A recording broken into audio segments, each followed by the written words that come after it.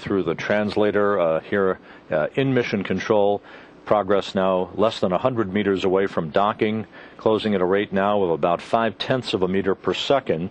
At the time of docking, at the time that the forward docking probe slips into the docking port of the Pirs docking compartment, the rate of closure will be a very glacial 1/10 of a meter per second. We crossed the 80-meter boundary.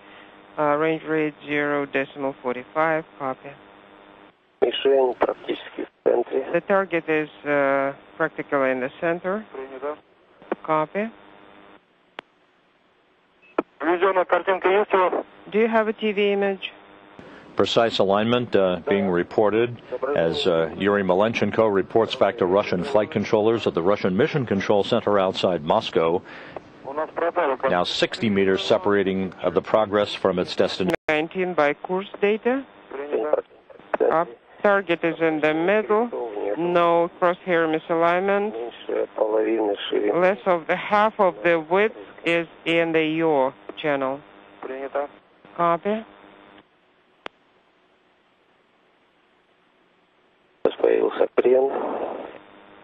Inaudible.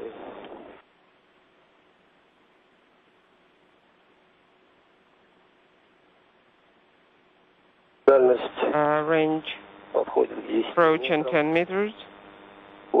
10 meters now separating the two spacecraft. And close in, see the roll. A few degrees, but the roll is decreasing.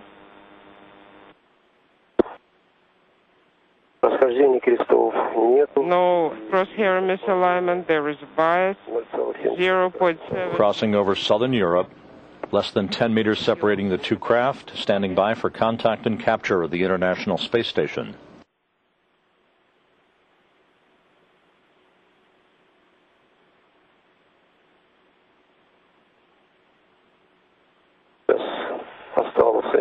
We still have a little bit in roll. No crosshair misalignment and less than half degree in yaw. Copy.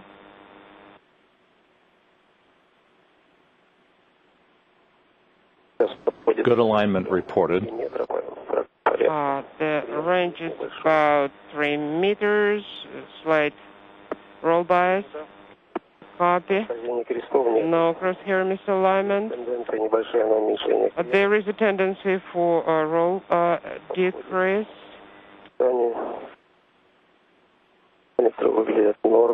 Everything is nominal.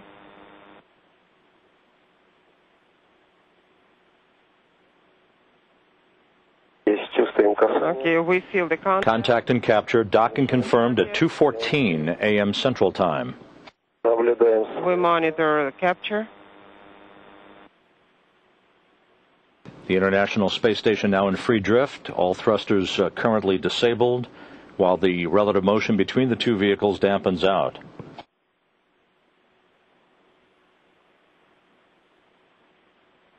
Again, an early arrival of holiday gifts.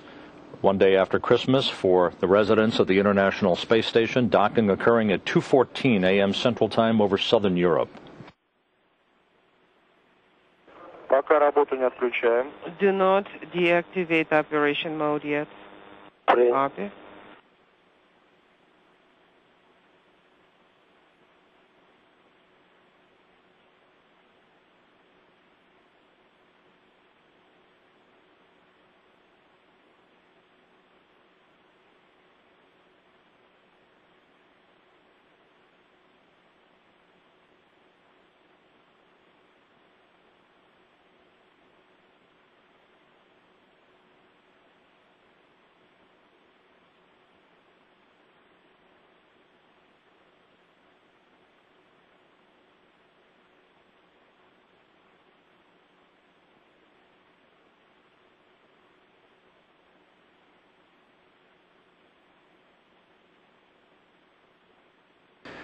Here in the flight control room at the Johnson Space Center, the visiting vehicle officer, Tony Foti, reports that the Progress docking probe has begun to retract as planned.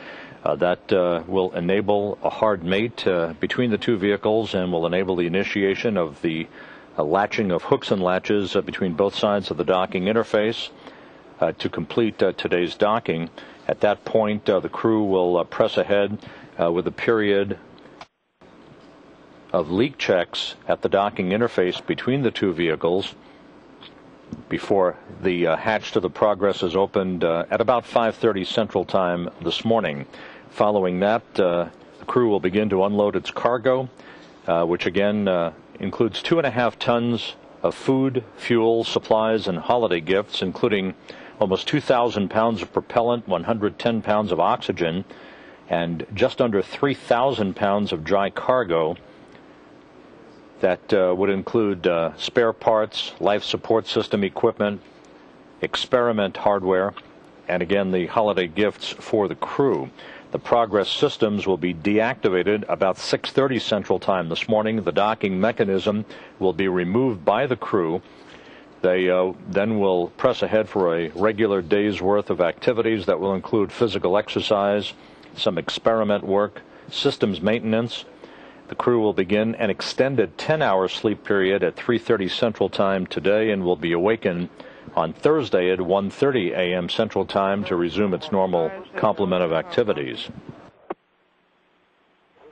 Loud and clear.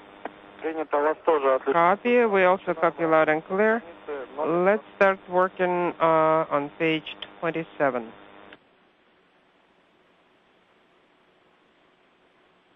Copy page 27.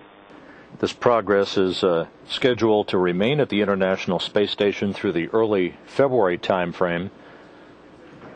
And once again, the Progress's arrival at the Pirs docking compartment is designed so that the aft end of the Zvezda service module can remain open and available for the scheduled launch in February of the European Space Agency's Jules Verne automated transfer vehicle, yet another supply ship even larger in nature than this Progress that is scheduled to be launched from the French Guiana launch site for Arianespace, that is the launch vehicle operator for the European Space Agency, the Jules Verne, to be launched aboard an Ariane 5 launch vehicle in the mid-February time frame for about a 16-day rendezvous and demonstration test time frame that will test all of its systems before the ATV, as it is known, or the automated transfer vehicle, arrives at the aft port of the Zvezda service module.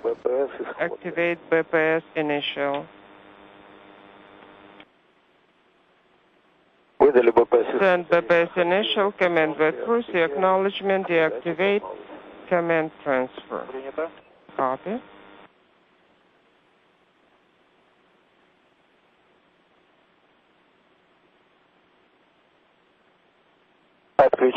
Deactivated command transfer. We see the external indicators on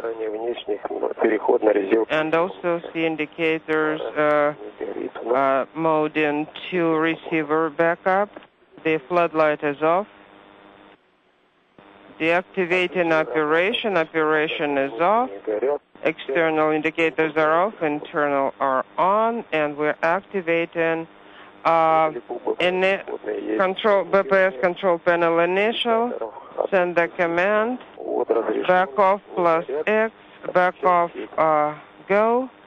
Deactivating the network. Network is off. The power of the hand controllers is off. Indicators are off. Deactivating transmission. Deactivating from the COM panel 1. Deactivating line 3. Deactivated. Sending command to deactivate the TV. Copy.